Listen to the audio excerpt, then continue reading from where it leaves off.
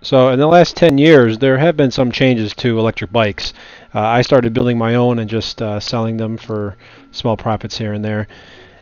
Um, the biggest change has been the battery. I buy from a company in Chicago called All Cell Technologies. Phenomenal company, great customer service. The batteries are built solid. They use the same cells that are in the Tesla, just super high quality battery packs. 10 years ago, people were using lead acid. There were some lithiums, but they weren't decent quality. They came from China. They just would die after like a few months. But these all-cell batteries are phenomenal. I mean, they last. I've had one now that's been going strong since 2014. So I'm going on one now with 4 years. And the battery packs have come a long way. I add Kevlar tires to all my electric bikes just because there's so much debris and junk in the road that you add Kevlar tires and puncture-resistant tire tubes to the electric bikes, because getting a flat with electric bike is just not a good thing. It's very just pain in the butt. I also add really cushioned seat to the electric bike. That's just my preference. The folding electric bike that I have right now is really fun because it saves a lot of space.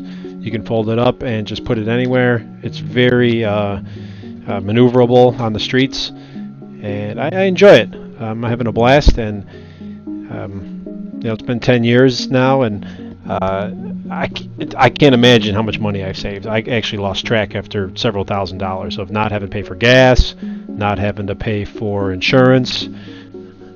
Just the maintenance is really low, and I would bike to work nearly every day. Now I bike pretty much when it's nice out. If it's rainy, I'll take public transportation or something.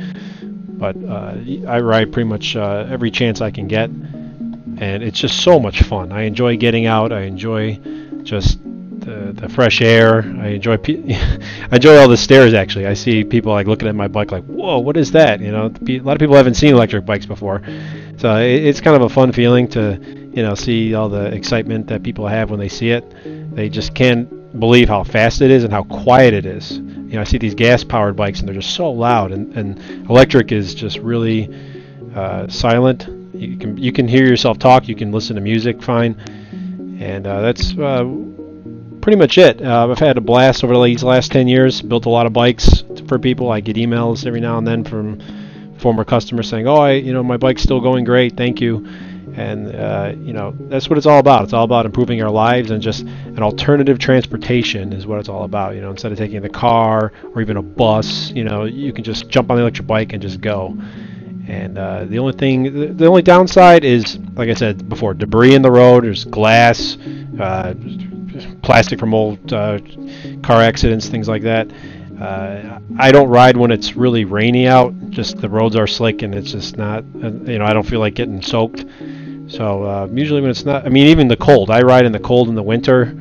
It's not a problem. But rainy or snowy, I take public transportation. But overall, electric bikes are awesome. And cheers! Here's to another 10 years. Thank you for everybody that supported me over the last 10 years. My parents, my family members, my friends.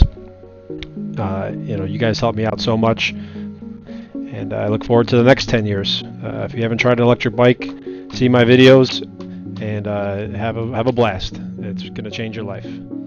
Thanks for listening.